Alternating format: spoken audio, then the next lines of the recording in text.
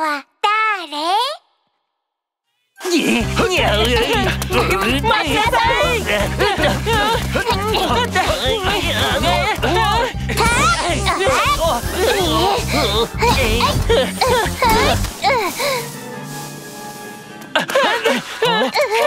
またずる賢いブラックマンマに逃げられた。早く彼を捕まえて、これ以上子供に被害が出るのを防がなくては。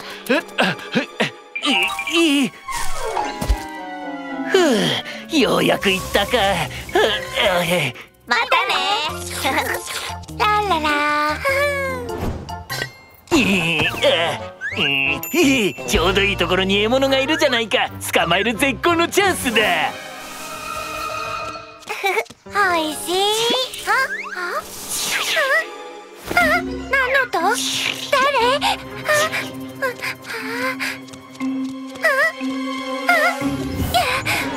ビーバーおじさん、縄の中に変なのがいるの。どれどれ？大丈夫。どこにでもある普通のロープだよ。見てごらん。ほっよっおっ。おじさんありがとう。どういたしまして。あれ？ロープはどこに行ったんだ？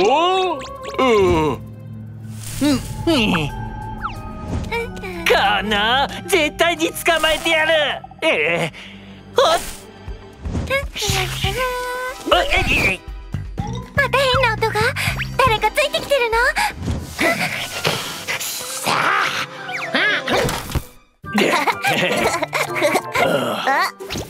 パパ、縄跳び教えてくれない？いいぞ。またかよ。パパすごい。どう？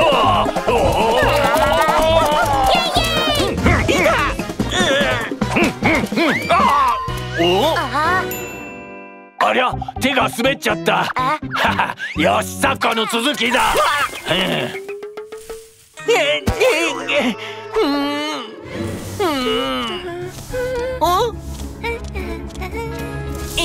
今回こそやってやる。ラブ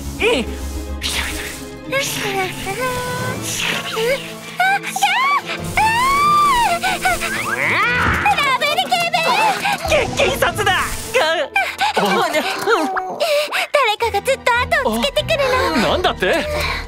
うさぎちゃん大丈夫。私たちがついてるわ。我々が見てきます。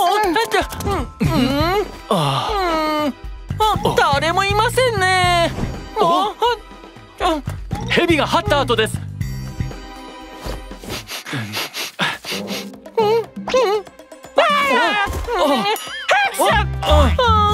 これはなんだ？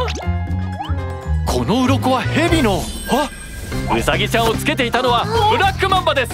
またか。今度は絶対逃がさないぞ。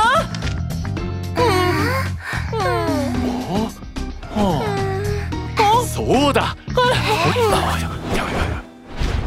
うさぎちゃん、辺りを調べたけど誰もいなかったよ。安心して帰りなさい。これで警察が介入してくることもなくなった。今度こそ捕まえてやる。近道して帰ろうっと。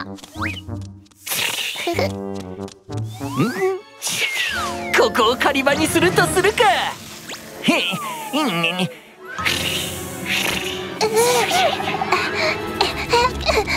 うさぎちゃん待ちなって。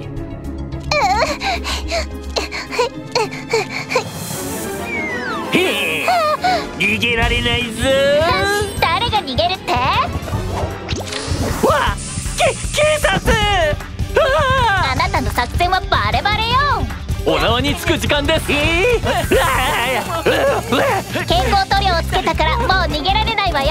追いましょう。こ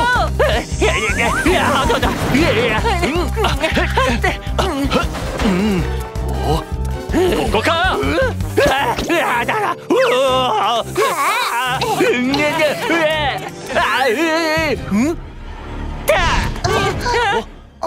跡がここで途切れている。あれ、なんで明かりがついてるんだ？いいえ、あれはブラックマンバです。バレた。逃げられるとでも思ったか。ラブール警部のワンポイントアドバイス。みんな、一人でお出かけするときは危険に遭いやすいんだ。もし誰かにつけられていると思ったら慌てずにできるだけ早く人がたくさんいる場所に行って助けを求めるんだよ。